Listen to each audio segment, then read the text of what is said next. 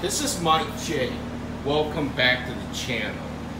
What I want to talk about here today is my ownership of my 2020 Toyota Supra, which is actually a BMW, as we all know. Almost 1,500 miles on this car, and what are my thoughts on it? Well, I love it. The thing is, would I, knowing what I know now, would I buy this car all over again for the $54,000 that goes along with this car? And I would have to say, yes, I would. But this is the thing. For a lot less money, you can buy other cars out there that are just as fast, but you don't get the German car experience. But anyways, with this car, the exhaust is awesome.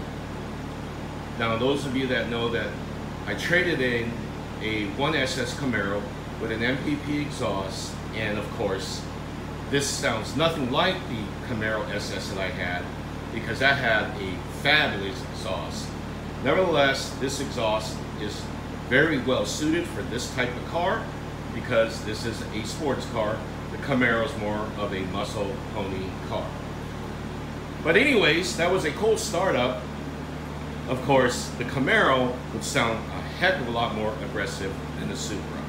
But anyways, I want to show you guys that the exhaust system on the Toyota Supra is very similar to what you'll find on the Camaro SS. I'm going to go underneath the car and show you the exhaust. And as you can see, you got a big old suitcase in the back that goes out into your exhaust pipes.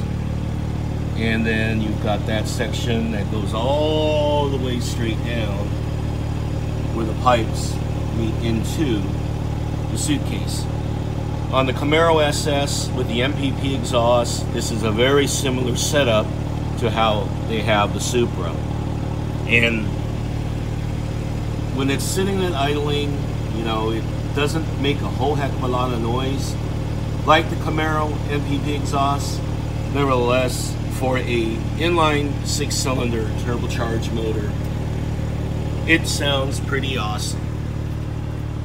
But anyways, like I said, you know, I've owned this car for a little over 2 months, and I love it. And would I buy this car again? If you can swing the 54 grand, what these cars cost, I'd say yes, go ahead and buy one. But like I said, you can get yourself something for a lot less money that's just as fast as one of these Supras. And of course, dealerships right now are offering a rebate on the 2020 models. On the 2021s, they are not so workable on price. Some dealerships are still doing markups on these cars. Well, owning this car, if you do have a steep driveway like I do, you know, I'm sure that you watch my videos and you've seen my driveway in my new house. I do have a pretty steep incline on my driveway. But does it scrape? I have, and I'll show you the front end from scraping. And it scrapes in the areas that you would think that it would, but it scrapes on other parts of the car. That is kind of annoying. Let me see if I can show you. This plastic piece right here that you can see has some scrape marks on it from my driveway. And if you are not careful, I don't know if you can see it, but we got a little bit of scrape here on the lip that protrudes outside forward of this plastic piece. And the other side, it's got the same thing. But the Corvette actually does sit lower, but I guess this is how the lip is on the Supra. I tried backing it in the driveway, and that makes it a lot worse. So when you do own one of these cars, you have a steep driveway, this is what's gonna happen. And believe me, I take it very slow. Is it annoying? Yes, it is, but what are you gonna do, right? It's just how my driveway is. But anyways, there's no issues, troubles, or anything with the Supra. It is an awesome car still. Would I buy the car again? Of course I would, but I'm just saying that you can save yourself a lot of money and buy something else that is just as fast, but you don't have the same driving experience. And on the Corvette, obviously this car does rub, but the thing is, the Corvette takes it on these plastic air dam pieces and not actually on the lip. As you can see on the Supra,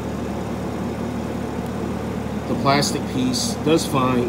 It's just that the forward portion of the splitter, or whatever you want to call it, does scrape a little bit, and you can see right there. Anyways, there we have it.